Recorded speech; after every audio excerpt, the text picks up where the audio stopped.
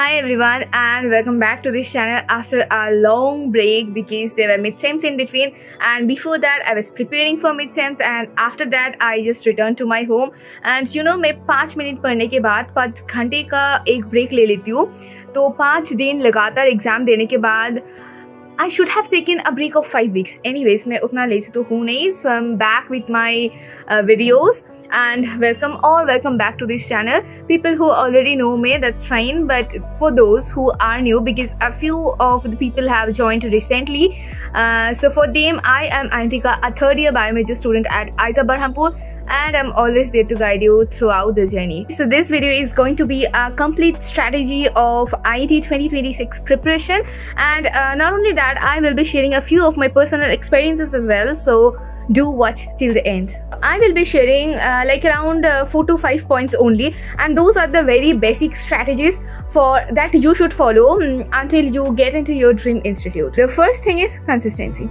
Whatever you do in the next few months, just do not lose consistency. And consistency doesn't mean that you have to show up 100% regularly. Sometimes that might be 50%, sometimes 80, sometimes 30, sometimes 20, and so on. It doesn't mean you have to show 100% regularly, but times when you do not show up like nothing in a day, and it's 0% instead of 150, 30, 20 or whatever, that is the day you have broken the consistency and you are an inconsistent student now. So if you are going for this one, then IISER or IISER or your dream institute. See, maximum of the people have their dream institute at IISER, IISER Pune or IISER Bangalore, and many more like that. But if you are truly willing to go there, then being an inconsistent student, you are not going to crack it. You might be coming to other institutes, but not those institutes that you are actually dreaming of.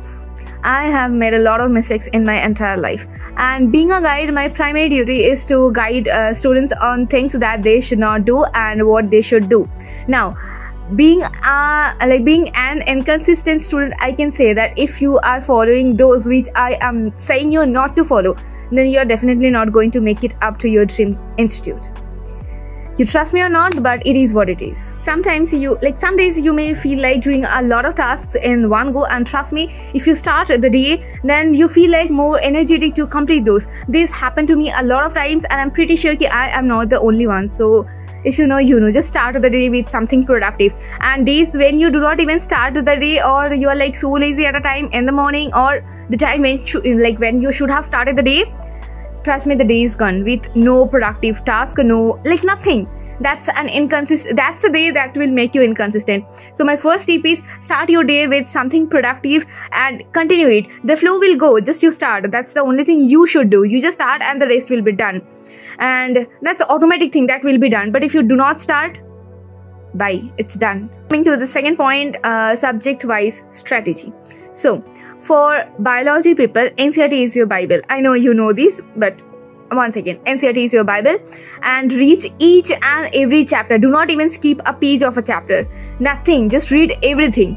Now see, for maximum of the biology students, maths might not be your strongest subject, right?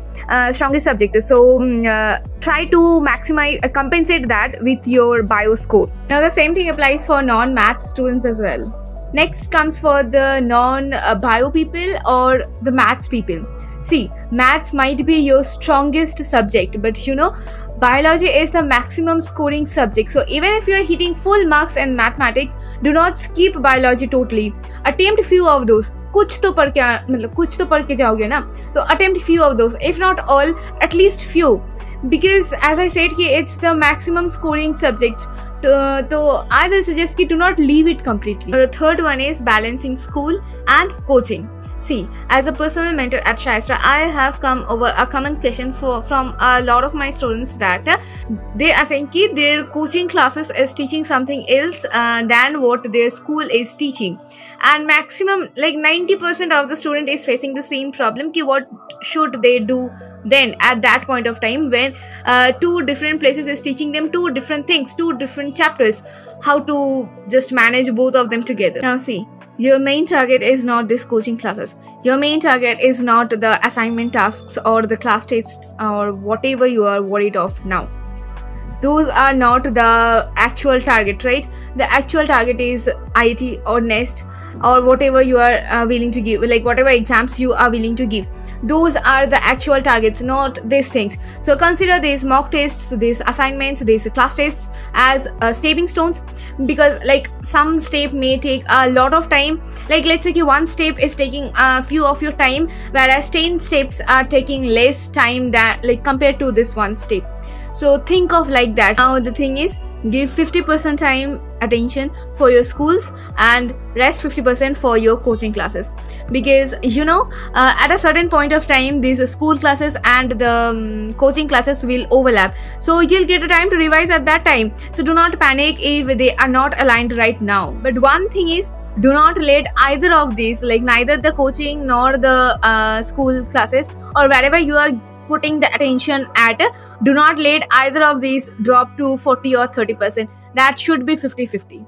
Otherwise, at a point of time, you are going to mess things up. The fourth one is mock tests. This is the most important point, most important strategy, or whatever I'll say. This is the most important thing. So wherever you are giving the mocks at, be it any online platforms or anything, wherever you are giving the mock test, just make sure you are attempting the mocks, because these mocks will let you know where you stand. Skipping any one of those is going to make you suffer a lot. One more thing that you can do is making yourself consistent with regular tests. These regular tests are not going to help you in knowing your mistakes, but also that will train your brain to handle such a pressure during the actual exam. So it's one of the best strategy to keep yourself consistent. And giving mock tests doesn't mean like you're just attempting the paper and it's done, it's completed. No, not that. That's wrong. After you're done with the mock test, analyze the paper totally. Wherever you have made your mistakes, practice those again, why you made the mistakes and things like that. So that's the thing, how you grow. Fifth thing is some extra strategy plans that just came to my mind. First thing is time management. See, in IIT paper, easy questions will be spreaded throughout the paper, right? So the thing is, if you're getting any tough questions and it's taking a lot of time to get completed, leave it. Or like it's not you're not getting an answer that you are expecting. If something like that is happening, keep it. You'll do it at the end. Do not lose a lot of your time for that one single question, because each question will have equal marks. So keeping yourself busy with a question that you are actually unable to do with within time, in which time you can solve maybe 5 to 6 questions. So better you go for the other questions and do not just get stuck into this one. That will take a lot of your time. So time management is very important. Next thing is revision plan. See, let's say this doesn't happen, but in case if you are left with any chapters you're not done and it's only 1.5 months left for the exam, like 4 to 6 weeks, do not start that chapter. Let's say this is not going to happen, but if it happens, do not start that. Keep that 4 to 6 weeks just for revising whatever you have studied. Just revise those thoroughly, give many more mocks, revise once, twice, or how much you can just do it, but do not start any new chapters at that time. Last but not the least, mental discipline is very important. Do not compare yourself with others or your results with others. This is not the time, because focus on yourself, focus on your improvements. Focus on what you were yesterday, what you are today, and what you are going to be tomorrow. And what you are going to be tomorrow must be better than what you are today. So that's how the growth goes. Do not compare yourself with others. Just focus on your own improvements. Now, if you are not improving, it means you are doing something wrong. But if you are, then try to maximize the improvement. The much you can improve, the much is better for you. To crack IIT 2026, you don't need to study 16 hours regularly. All you need to do is maintain consistency, plan smartly, and honest mock practice. If you're not giving the mocks, it's done, it's over. And these days the competition is going to increase. This year there are a lot of students, and next year also there will be the number of candidates will increase. They are not going to decrease. Make sure about that. So IISER ANA is not going to be that easy. It's going to be more tough in the later days. Okay, so make sure you plan accordingly. Do not panic, and you do not become an inconsistent student. Maintain the consistency throughout the next few months. Last but not the least, do not forget that mocks are practice. The final match is IIT, not the mocks. So plan accordingly. And thank you for watching this video. Might be this has helped you a bit at least.